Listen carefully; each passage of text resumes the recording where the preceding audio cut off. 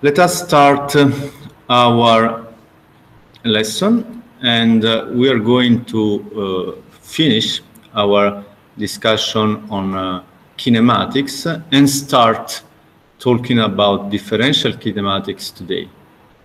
Differential kinematics is let me say, a big topic in sense of material, and it's also one of the most important.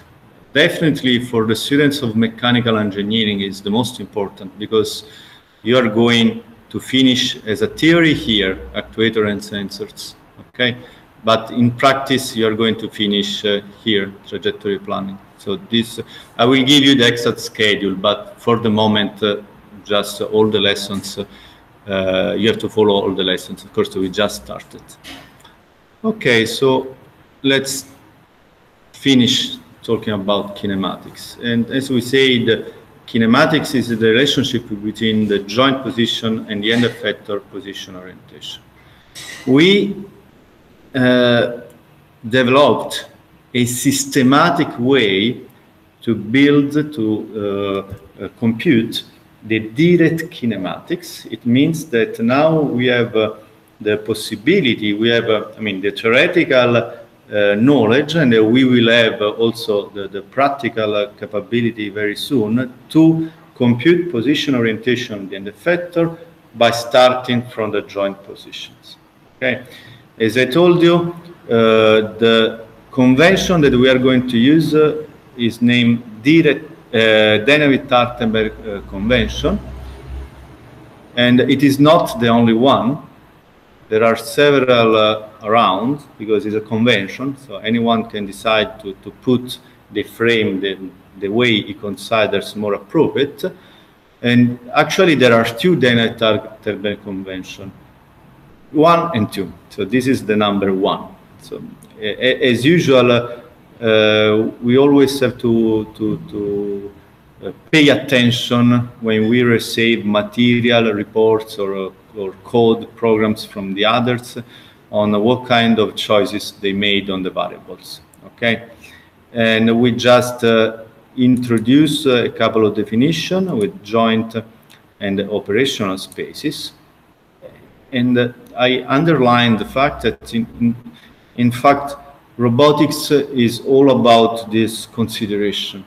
Our control objective is to move the position orientation of the end effector, because this is where we have our application. We want to weld, we want to send glue, we want to interact with the environment, so we need to move a tool around in the space. But our motors are here. Okay, so every problem, let me say, starts from this consideration. We haven't discussed about kinematic calibration.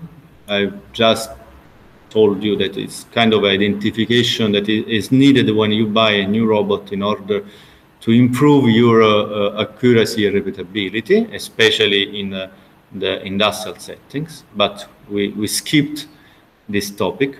And now we are going to discuss a little bit about the inverse kinematic problem. Okay?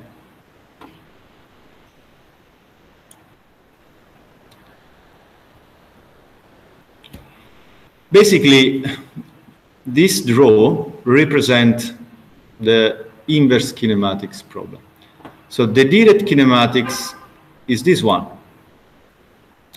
I do have knowledge of the joint position in a vector of dimension n with the values of the joints, and I do want to compute position orientation of the end effector, which is the same if I say I want to compute the homogeneous transformation matrix from the end effector to the base. The concept is the same. Okay, they're equivalent representation. Now the inverse kinematics is, well, the inverse operation. I do have the value of a position orientation in the Cartesian space, in the operational space, and I do want to solve, I do want to know, I do want to compute I'm using different verbs, the joint position. Now, there is a very significant mathematical difference between those two problems.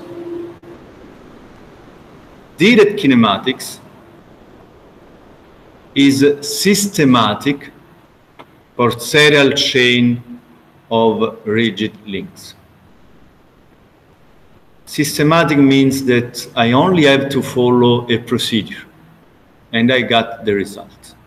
I can make a bug or whatever, a typo, but there is nothing really conceptual. Inverse kinematics can exhibit as a problem, as a mathematical problem, some strange situations. I'll show you a draw in order to visualize a little bit what I'm talking about.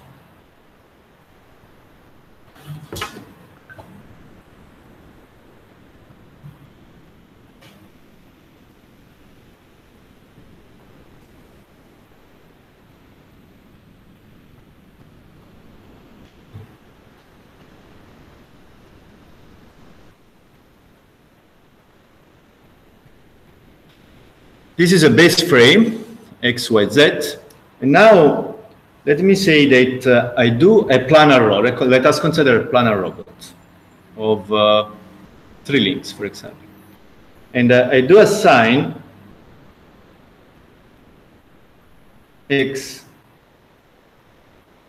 Y, and Z for the end effector. Now, what is the solution for a 3-link planar robot? Let us imagine that this is the linked length, okay? Well, first of all, do I care about position only or position orientation? Let us make it first with position orientation. So this is the final required orientation, and let us imagine that this is the last link. Okay, so very easily now, very intuitively, without any mathematics, I recognize that there are 2 possibilities for the other 2 joints, okay? In both cases, I reach the same position orientation for the end effector. Now, if I care only at the position and not at the orientation, you can imagine that even here, you can arrive with any kind of orientation, and thus you have really infinite possibilities. So in the first, in this case, I do have 2 alternative solutions, okay? Because I can go from here or from here to that position, and then this is fixed because of the assigned orientation for the end effector.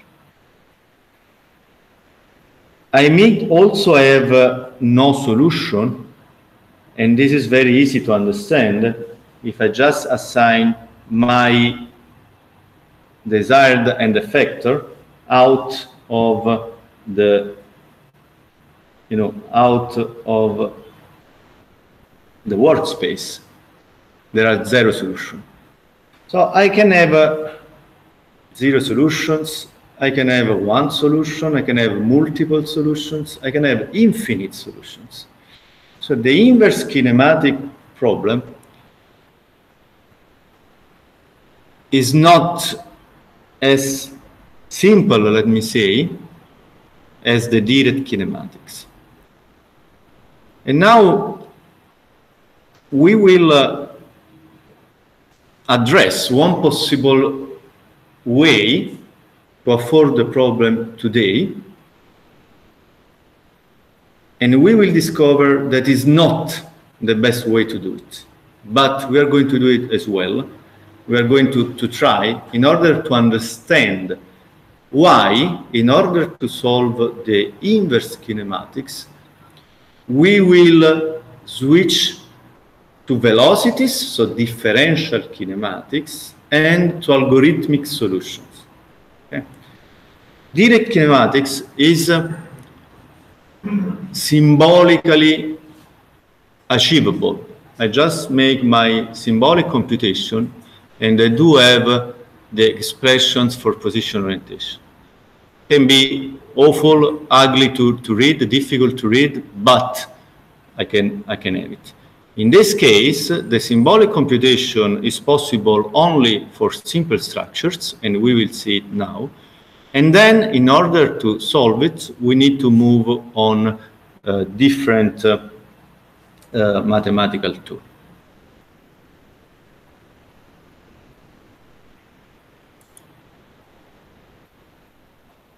So we will start with some, let me say, algebraic and geometric solutions that are obtained, here it is written by intuition.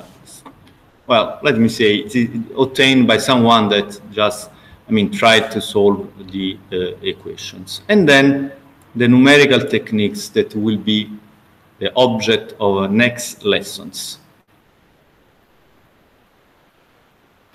Okay, this is a possible way to solve a three-link planar robot. And let us see a little bit how this can be afforded.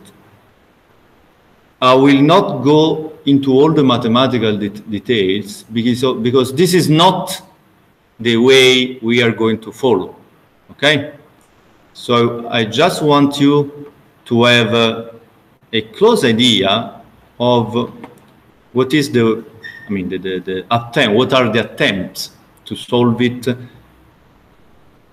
the kinematic level without going to the level.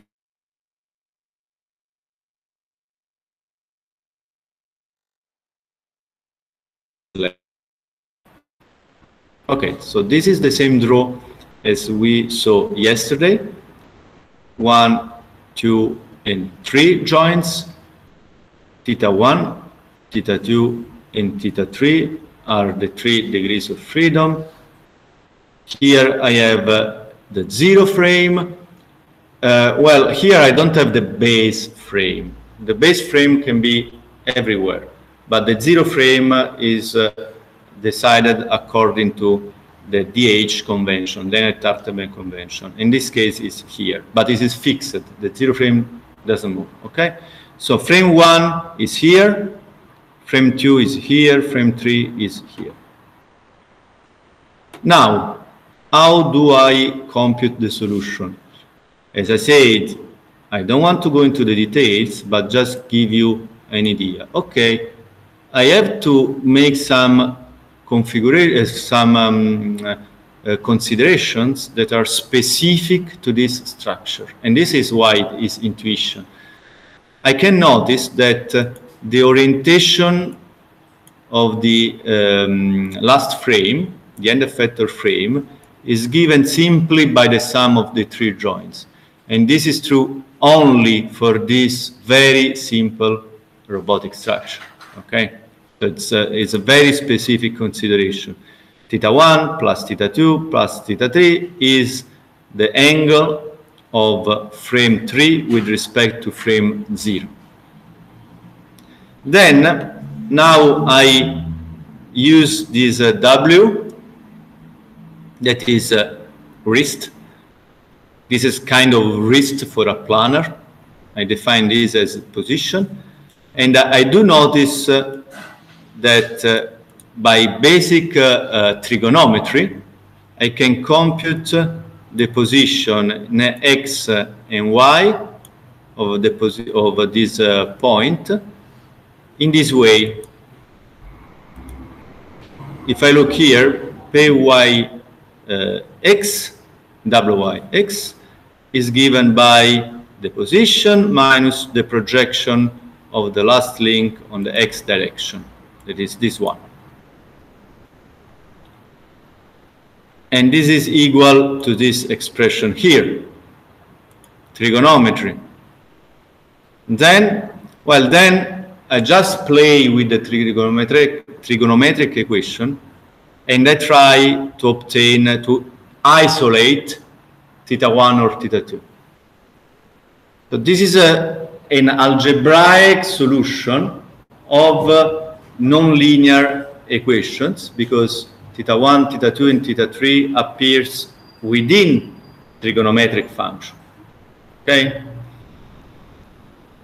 And we know from this kind of mathematical problems that there is not a systematic way to solve it. Part is intuition, part is experience of the solver, of the person, a human that solves it. So it's really left to some attempts.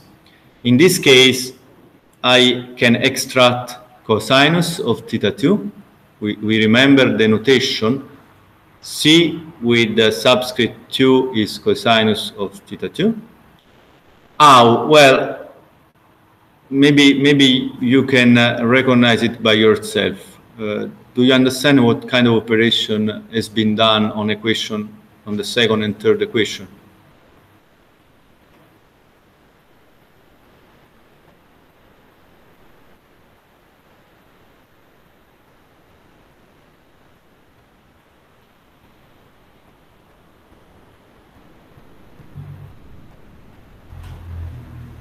Here I have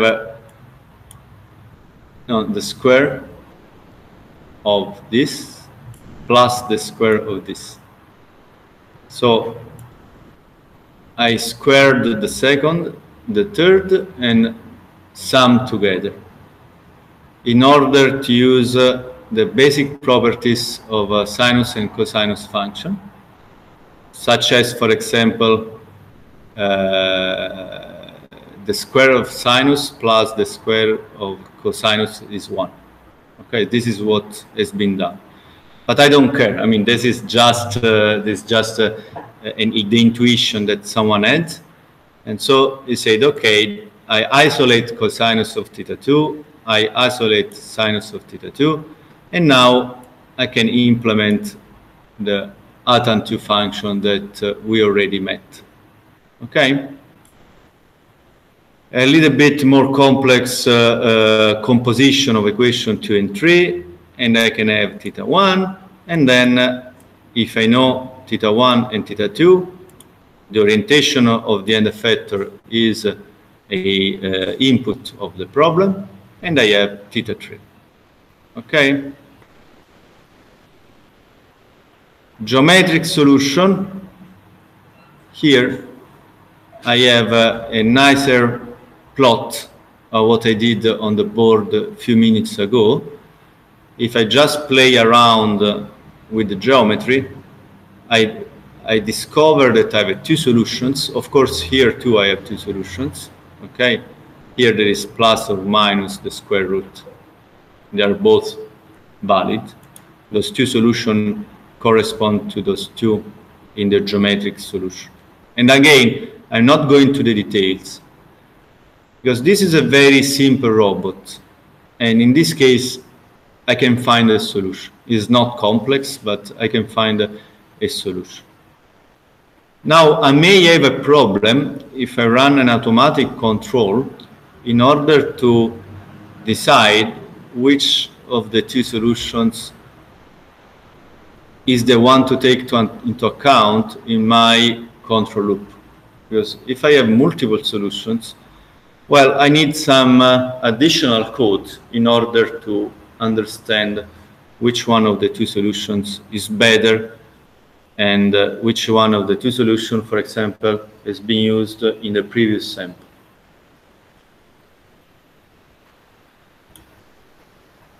Now, if I have a spherical wrist, the spherical wrist is quite convenient to make inverse kinematics, because the spherical wrist, let me say, it's easier to solve. It's easy to solve, more or less. And again, I'm not going to the details, but I'll just give you an idea on how it's possible to solve. In this case too, I put my attention on the position on the wrist, and then, without going to the details, I compute the position on the wrist by resorting to Q1, 2, and 3, so the first 3 joints, and I solve the inverse kinematics for that. And we will do it. Then I compute the rotation from 0 to 3. In that way, I can compute rotation from 3 to 6 and solve, of course, this is the inverse kinematics for the orientation. Okay? So basically, what I'm going to do is, let me try with the board.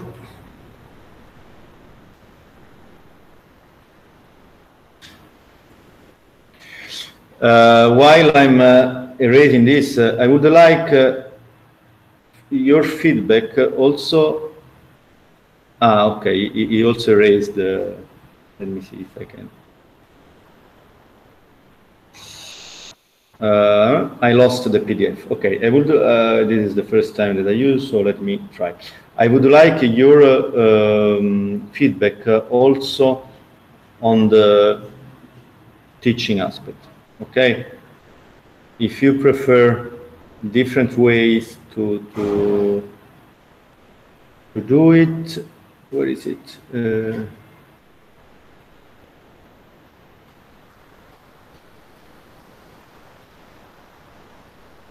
If you prefer the blackboard, I can adapt for this year without excessive, let me say,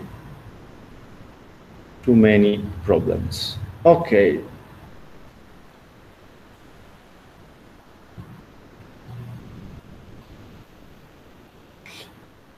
What is the page? 83.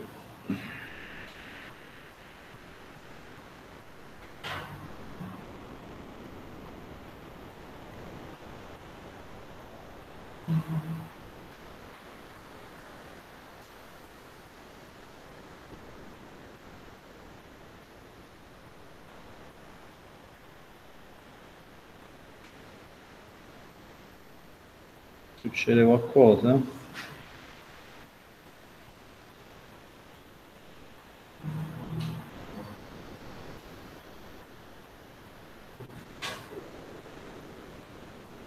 Okay. Okay, now, so the synchronization is not slow as I thought, but I have to finish the operation. Okay, so now let us see a little bit from the graphical aspect. The idea is that I need to first isolate the inverse kinematics for this point here, the wrist, and for position only. And this one is only function of this joint, and this joint. Okay, position only is not affected by this one. The position is clearly function only of Q1, Q2, and Q3. Then I compute the orientation. I compute the orientation. Okay, and this orientation here is what I need in order to compute. Then, then R36. So, if you see here, I have R. I'm sorry. Just 1 second for the students remotely connected. Okay. Are you there? Okay, yes. As I said, please turn on the camera so that I can see your faces, okay? I prefer it. Except the one that has a desktop without camera. Okay, do you recognize where this comes from?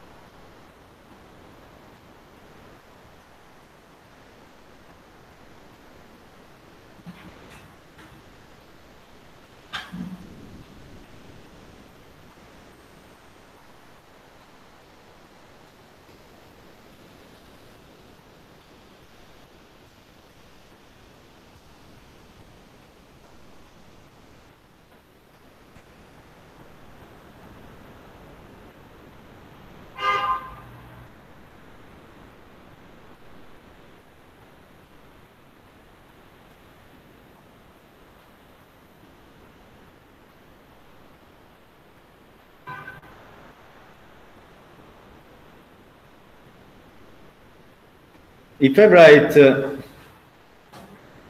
the composition of rotation matrices in current frame,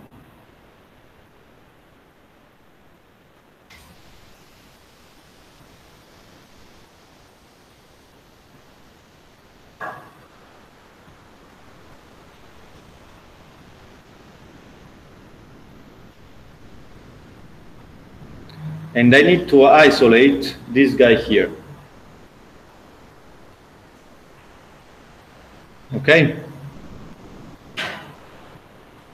And this is done by left multiplication of R3, 0, minus 1. Sorry, minus 1.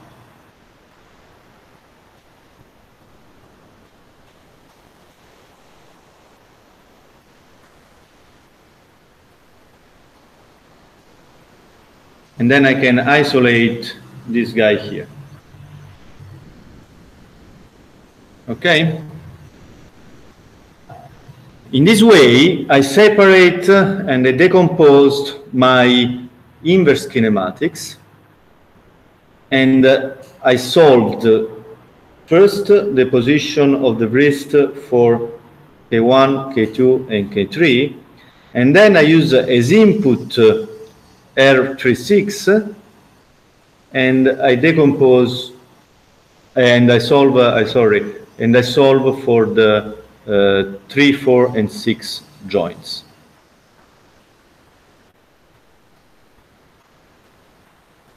This is what is written here. Okay.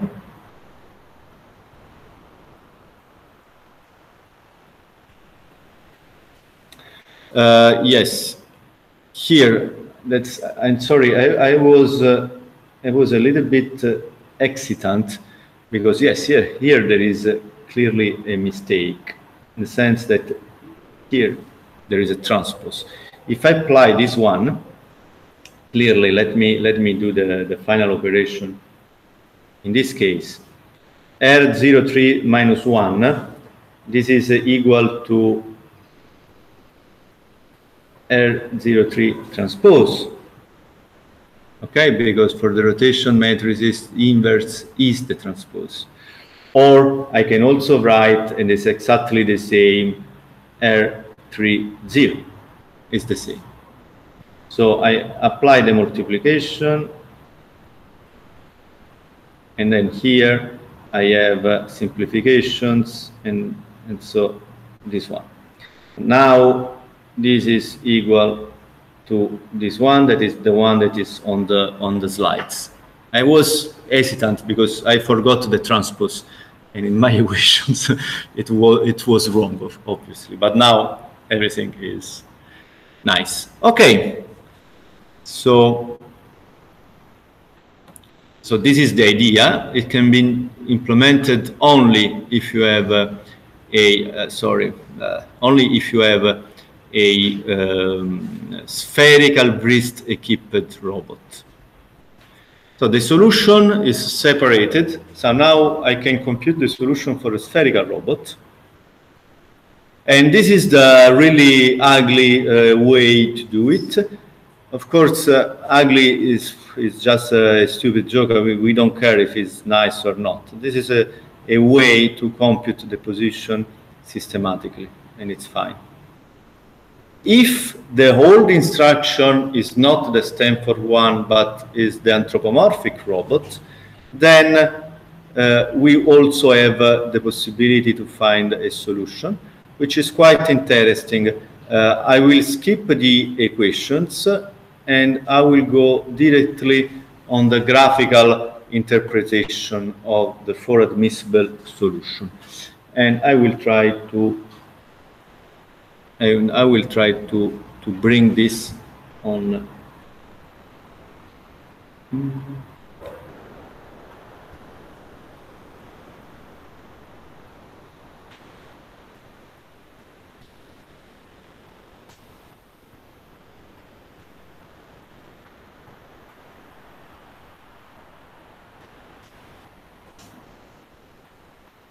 Che pagina è? 91.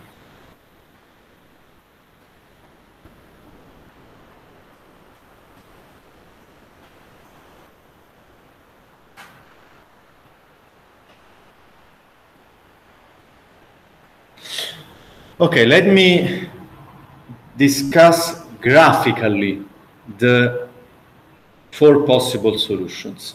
If you look at these four plots, the joint now, they have been drawn with half of the cylinder black and half white in order to visualize the different solutions. Let us consider the first one. This is the position. I need to compute the inverse kinematics only for the position because I decoupled the problem, okay? And this position with respect to this point here, okay? This is the position. Now, I can notice that here I have the black part of the cylinder on the right-hand side. Here, the black, let me say, looking downward, and here looking upward.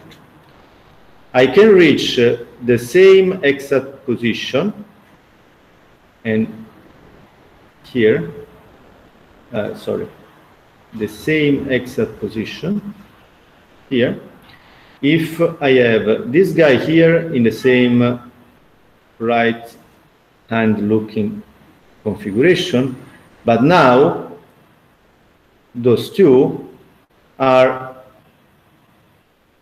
located differently, okay? And this is the same double solution of the planar, because this is a planar. When I just project it on a plane, what I'm looking at is this. This is the black, and those are the two possible solutions. Can you visualize it? Okay. The same for the other two, but just changing the first link looking on the left-hand side. So there are four possible solutions. They are mathematical or equivalent. I need somehow a code in order to understand the difference. I need to contextualize. I need to study the application. So it's now mathematically it's solved. I'm sorry, but I just, okay.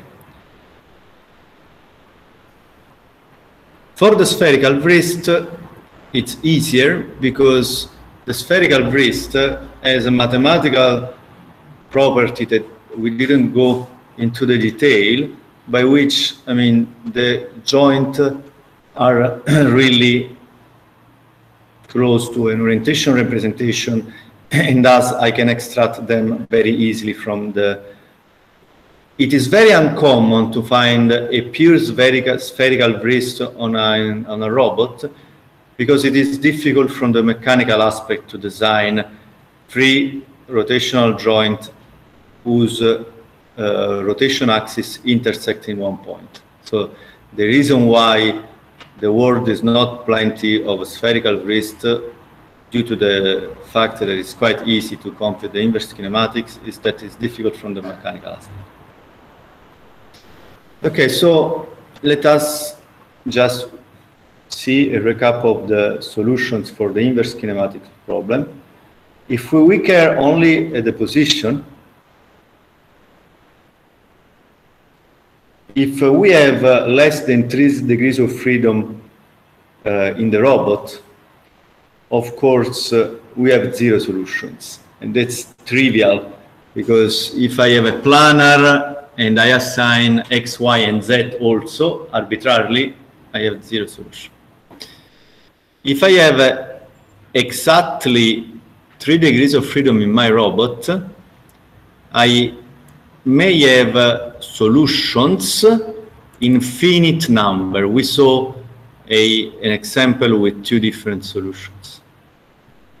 In some part of the workspace, it means that in some other, I may have 1 solution or 0. If I have a robot with more than 3 degrees of freedom, I may have infinite solutions. And this is only for the position, but it's very simple. Let me draw a snake-like robot, so a planar robot with a lot of link.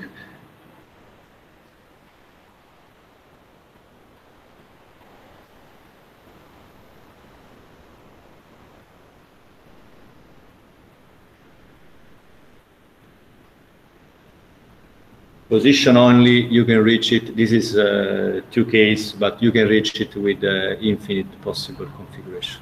Okay. If I'm interested in position plus orientation, then, well, it's the same, but with 6 in the first column, the column of the degrees of freedom. If I assign arbitrarily position orientation and my robot does not have 6 degrees of freedom, well, except for some specific cases, I have 0 solution. With a robot of 6 degrees of freedom, well, I may have a finite number of solutions. And if my robot is intrinsically redundant, so more than 6 degrees of freedom, I may have an infinite number of solutions. Okay? Okay. So we have done with the inverse kinematic. And as you can notice, this has been done only for very simple, very few robotic structures. It's not easy to generalize. So we are not satisfied with this way to solve the inverse kinematic problem. Okay? And we have done it because I want you to touch with your hands the fact that the inverse kinematics at the kinematic level is not properly solved. We need to move to the differential kinematics,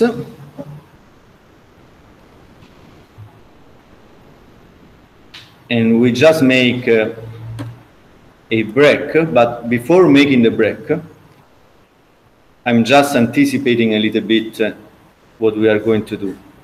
Differential kinematics is the relationship between joint velocities and effector linear and angular velocity. A new conceptual problem arises because the angular velocity is something that is a little bit subtle, it's not trivial, and it's something that you probably haven't studied in your career, except maybe the mechanical engineering students. And this is something that we are going to do. We are going to start studying today. So first of all, I stop my presentation and I just break for 10 minutes. So we are going to come back at 11